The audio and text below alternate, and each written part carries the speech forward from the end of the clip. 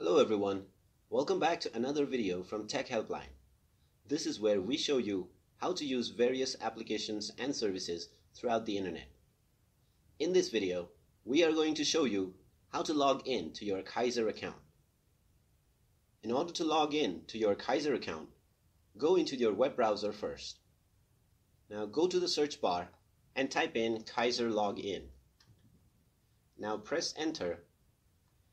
And from the search results, click on the first link.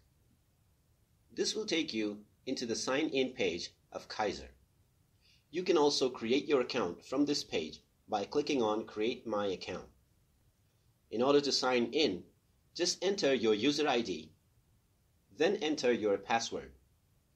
Now if you click on the Sign In button, you will be able to access your Kaiser account.